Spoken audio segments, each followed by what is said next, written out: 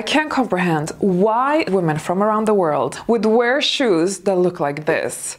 Aren't they aware of how it looks like? My dear elegant ladies, today I'm going to demonstrate 10 pairs of shoes to you that a classy woman would never wear.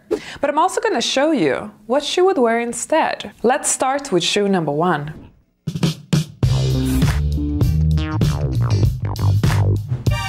Have you ever seen a worser combo than this? If you are a loyal follower, you know that I don't like the Birkenstock type of shoe. The Birkenstock is a masculine looking shoe. I don't like it for many reasons. I think it also looks too casual, even though it's very popular these days. But I also do have a problem with the thong element. You really need to have a very delicate, beautiful foot with a nice foot arch. I have, unfortunately, not the greatest foot.